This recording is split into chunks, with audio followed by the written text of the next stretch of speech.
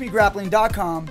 I'm back, and I'm bringing you something very special today. I'm bringing you Karo the Heat Parisyan, one of the all-time greatest fighters in the welterweight class in the UFC. He just got finished with his Metamoris bout with AJ Agazarm. It was a 20-minute brawl. You guys should all really check it out. But for now, he's going to show you something brand new. It's Karo Parisyan's Armenian necktie. Here it is.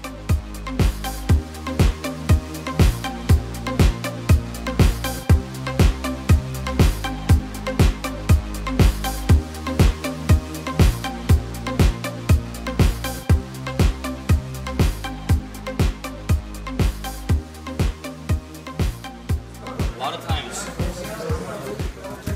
when I come to side control, most of the time when I pass into side control, they don't feel threatened.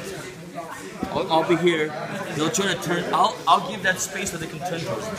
Once they turn, I just keep them here, and they feel comfortable here because they can put their knee in here and all that stuff. So once I'm here, my arms here, they don't feel danger because I can't choke them from here.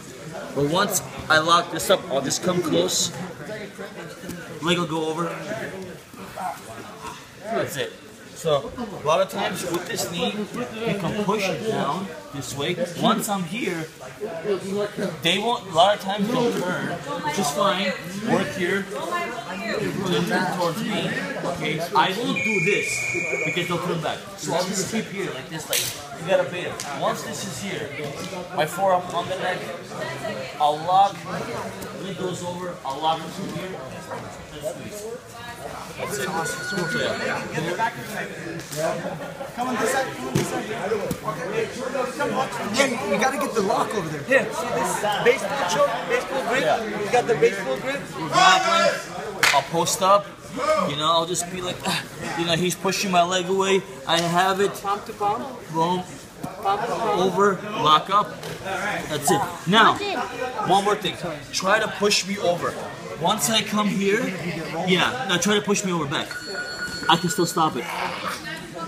My head will stop the roll. Do it again. One more time, I won't push you. So we're here, we're over. I go, he tries to push me over. I'll stop. See, it stops. And I still have it, it's even deeper. Show the lock you're doing. It's a baseball. Do you like using the thumb? Yes. You don't like to do this, no thumb. You know, whatever works, this is a little bit better because it has more of an angle here. Here, not really. Here, I have this angle. Makes sense. Your The three-finger grip, no. It's just when I come here, Magic. it's over, I lock up this way. I don't do this. This is easier. It's because Longer. this is easier. This you can't. This is easier. So once I'm here, I lock up here. Even if I go here, boom. I tapped out the Ukrainian 6'4", 240 pounds. Because nothing happened. I was here. And he turns to me, Brian, and I'm like, geez, man, I mean, I can do something from here. Yeah. And all I did, I brought it here, I locked it up, and he goes, and I'm like, shit, fucking Karo. And I just did this. Yeah. You know what I'm talking about, right? Yeah. It's the best. It's a good move, man. I've tapped so many guys with this. Yeah, I definitely felt like it was going to happen. I can do this, look. If my grip is short, I can do Kimura grip. Is it like the Peruvian? Right? I got the Karo. Yeah, this is the. Would you call this the Karo Parisyan? Karo necktie? Oh, the Armenian necktie. Armenian necktie. Seriously?